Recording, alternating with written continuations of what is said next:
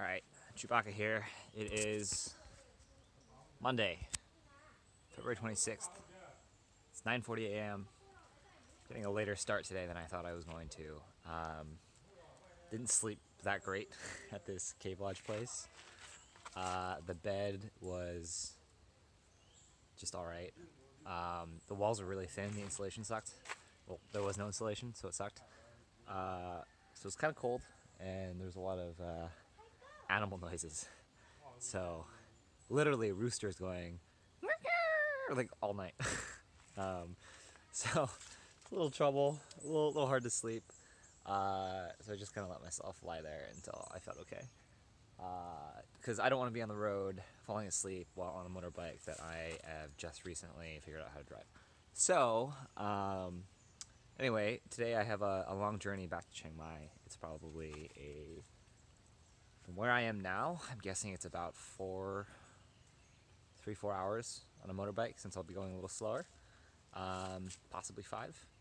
It's 9:41. I was hoping to get back in time to do a full day of work, maybe update that goal to get back in time for a half day of work, or maybe just work late tonight.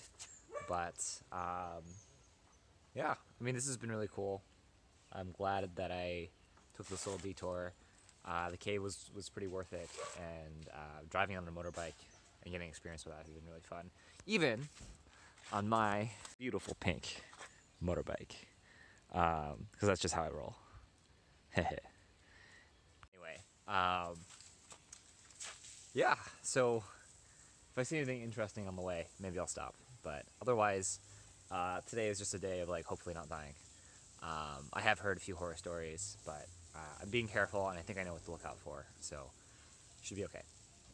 Made a stop here, this little stand area. It's called like an OK Mart or something. About halfway to Chiang Mai, probably. Looks like I'm still an hour and a half out, but I've made it halfway through the mountain pass road. I think the last probably half hour of this drive is just along a highway in Chiang Mai, which will also be an interesting experience on a motorbike. But so far this has been fine. I think I can see why this would be difficult for some people.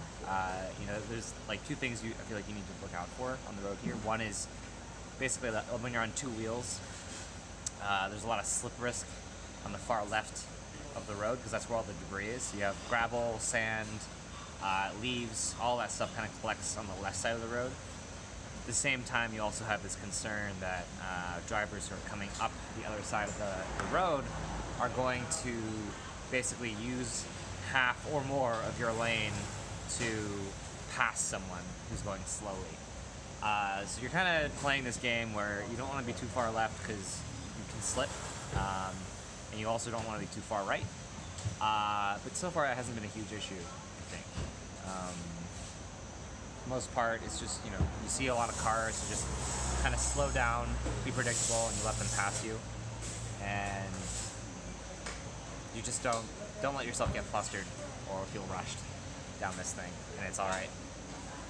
Not a terribly big deal, and my brakes have not failed yet, so that's also a huge plus. So, hoping to find some gas here at this stop and then continue on my way to Chiang Mai. Get some lunch, some coffee so I don't fall asleep on a motorbike. Though I think that's less likely because it's pretty exciting.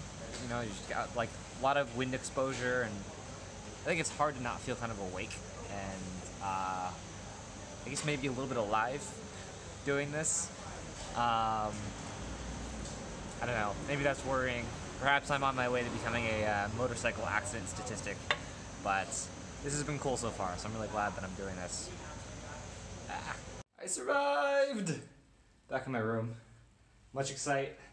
That was a lot of fun. Maybe a little on the long side.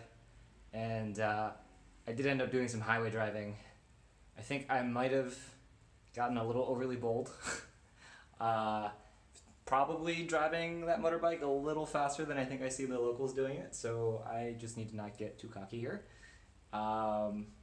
Also, driving in the city sucks because the like stop and go traffic is like really painful on a motorbike. Just not fun. And I got lost a couple of times because I didn't realize I needed to make turns places. So I took probably an extra 20 minutes to get home. But I survived, all limbs intact.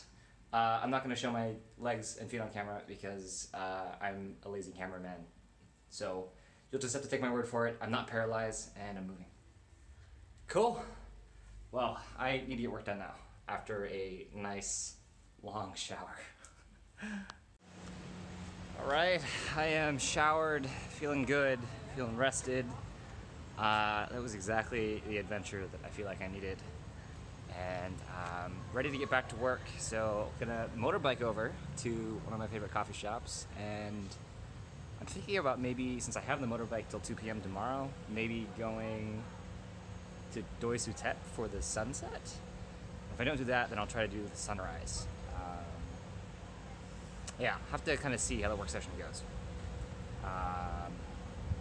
Yeah, I'm like almost to the point where I'm like, wow, because it's like 3:45 p.m. right now. Like, wow, maybe I should just forget about being productive today, but I'm gonna go try. Ended up dropping by Punspace Wiang Kaew, an event about growth marketing. Just wanted to take some video of the space. It's a nice space. Been thinking about coming back here. I haven't actually worked here yet. It's about 300 baht a day. It's not cheap, but it is nice. It's a little further from where I live, so I came out today because I have a motorbike for the day. Makes it easy. It's cool. Lots of space to work, lots of desks. Very quiet normally. That's it. So Punspace was by the North Gate, and every night near the North Gate they have this little market here. This is actually where I came on my first night in Chiang Mai after that 40-hour nightmare of a transit. Came here with my roommates, and didn't actually record anything from that, but it was delicious. Lots of really great food here, all very cheap. I think I spent probably like 300 baht that day on dinner. And at that point I was still like, oh my god, I got so much food for so cheap. Now I'm like, wow, 300 baht is a lot to spend. But you can eat pretty well at a place like this. Even for like 50 baht, you'll leave pretty well off. If you want to ball out, you can go 80, 100. I'm thinking maybe one of these smoothie things. And they also have really good pork leg over rice here. There's this like lady with a cowboy hat that everybody raves about. I was here. It's pretty good. Kind of reminds me of a Taiwanese dish, or I guess maybe just Chinese. I'm not sure. My mother and my grandmother used to make it. It's called tipang. It's like slow roasted pork in some sort of like star anise and like soy sauce marinade or something like that. But anyway, it was close by, so I thought I'd come back, enjoy some food here, and just fill up before I go home and do more work. Starting with a smoothie as I walk around. Although something that she did that I found kind of off-putting was they had these little displays with fruit, and normally I find them they like will peel the fruit and then like throw it in the blender. She just took the display and threw it in the blender, which makes me wonder how long that fruit had been sitting there, but it's okay, it tastes alright. The cowboy hat lady, they do one thing here and they do one thing really well, and that's just that pile of pork legs over there with rice, and a really delicious like hard-boiled, I actually think it's soft-boiled egg